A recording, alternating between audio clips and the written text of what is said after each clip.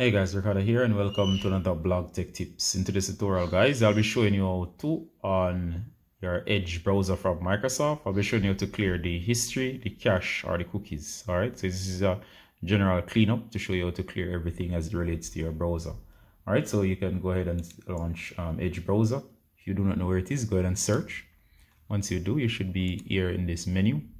From here, go ahead and click the three lines upper right and go to settings.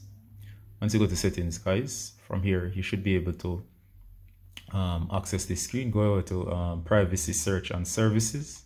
Once you're on privacy search and services, scroll down to clear browsing data where it says clear browsing data now.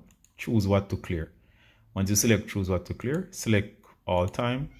Once you select all time guys, make sure that you select if you want to clear history alone. Go ahead and select only history and uncheck the rest, or if you only want to clear cookies and other site data, check that. And of course, if you want to only clear cache, check that. Or of course, leave all of them on and go ahead and hit clear now. Of course, I'm not going to do this. I'm just showing you what to do.